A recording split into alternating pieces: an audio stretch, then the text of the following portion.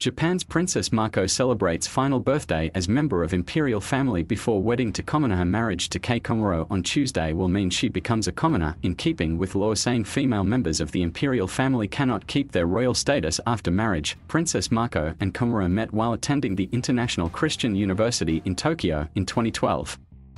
Before his introduction as the royal fiance, Komuro was better known as the Prince of the Sea, after appearing in a beach tourism campaign for the city of Fujisawa, south of the capital Tokyo. Photographs of Princess Mako taking a walk on the imperial grounds with her younger sister were released by the Imperial Household Agency, but no comment was given by the princess to mark her birthday.